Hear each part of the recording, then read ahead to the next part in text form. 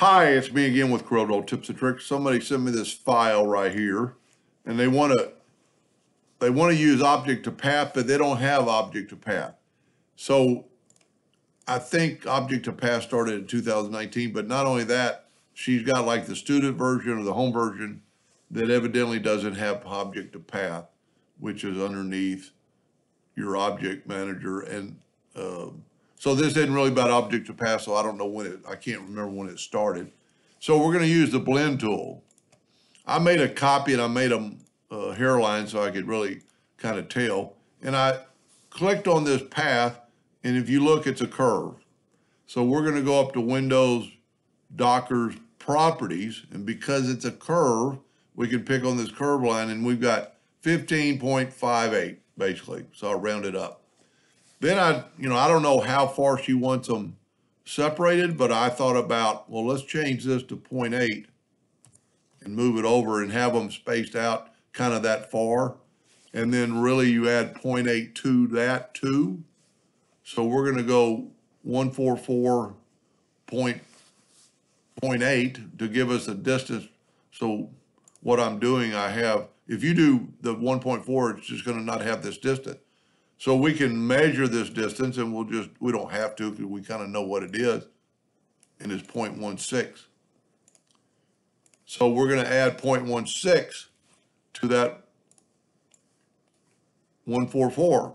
Get out a calculator, 1.444 plus 0.6, I believe it was, and now we got 2.04. So we're going to call it 2.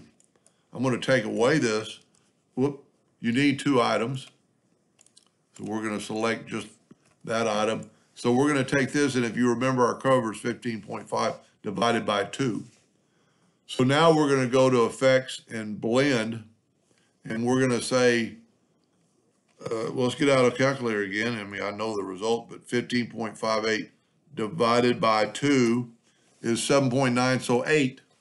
So we're going to blend it 8 times. But we've already got 2, so we only need to blend it 6 times. I'm going to go down here to blend a path or new path, put it on our path. Now you see they're not even, but if we go here and blend along full path, now all of them are equal. Now, I don't know where she's wanting this is evidently some Canadian flag, well, the maple leaf. So I don't know where she wants these, actually on this. So there's several things we can do before of course, that's going to make our path bigger, but we could figure that out. So what we could do is take this structure and go up to Effects and contour the outside. Let's just 0.1's not near enough. Let's go 0.5. So now we have a new item. We've got to go and break the contour apart. We're going to select this now, and you can see it's a curve. I close down my Docker's window, go to Properties, and pick curve. Now we've got 20.3, so that's pretty good. If we're going to say 2 inches, so we need 10 of these. So we're going to pick this as a path. I'm going to select both those. I'm the world's worst of shutting down. So we need, there were 20, so we need 10. So we've already got 2, so we're going to make it 8. And we're going to hit Apply. Then we're going to go down here to New Path, and we're going to put it on that path. And then go up here to Blend Along Full Path.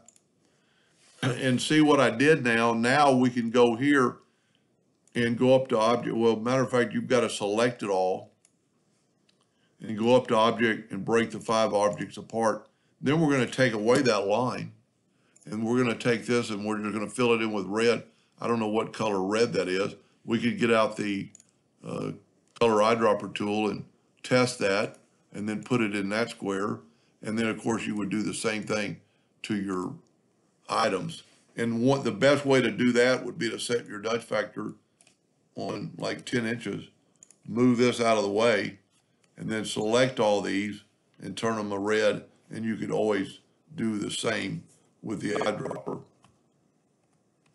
So there is one way to do it.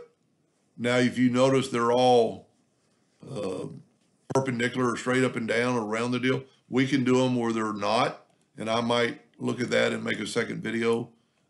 And I just don't know where she wants the leaves at on the logo or structure or whatever this is, because you could very easily. Let me zoom in here. I'm just backing up to before we had the first blend. Well, I must have done I'll tell you what, we'll just do that. We'll just take these two and let's blend them the same amount of times now, but it's going to be smaller. Then go to blend the new path, because you could also do this and then blend them along full path and hit apply.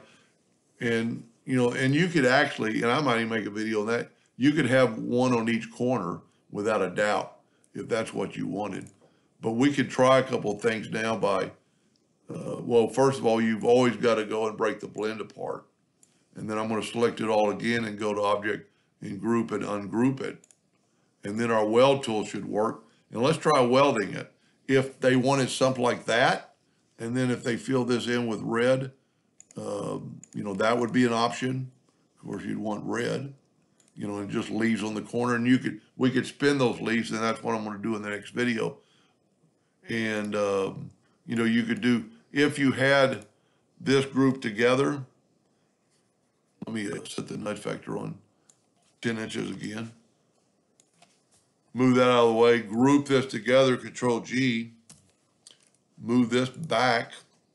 Now you've got, if we look down here, we've got two objects. Then you could try back minus front or front minus back and get total different, you know, looks. You could intersect it, and it's going to do this right here, and where your leaves are going to be just totally different looking.